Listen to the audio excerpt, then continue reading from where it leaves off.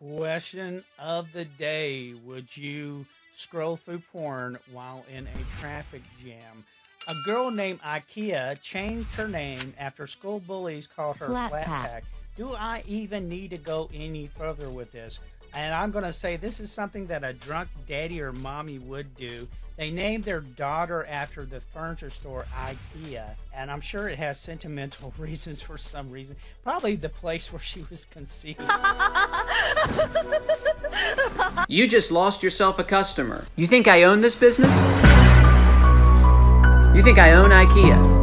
I'm a part-time employee halfway through a 2-week notice. I don't give a shit. It became problematic as she got older because she was nicknamed Flat Pack. And a girl doesn't like to be called Flat Pack. But she has a middle name, a beautiful middle name by the name of Jasmine. So from now on, legally, she has changed her name to Jasmine. Well, good for her because she don't need to be Flat Pack. Ikea.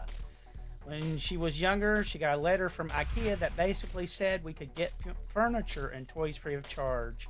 I got a few toys. My mom got a sofa. So maybe it was financially motivation to call your daughter Ikea, because how many people are looking for free Jasmine? I don't know. Let's say if you're looking for furniture, why don't you go to eBay? They've got some furniture for you. Thanks for subscribing, liking, and sharing right here on the Coconutdaddy channel. Who's your daddy?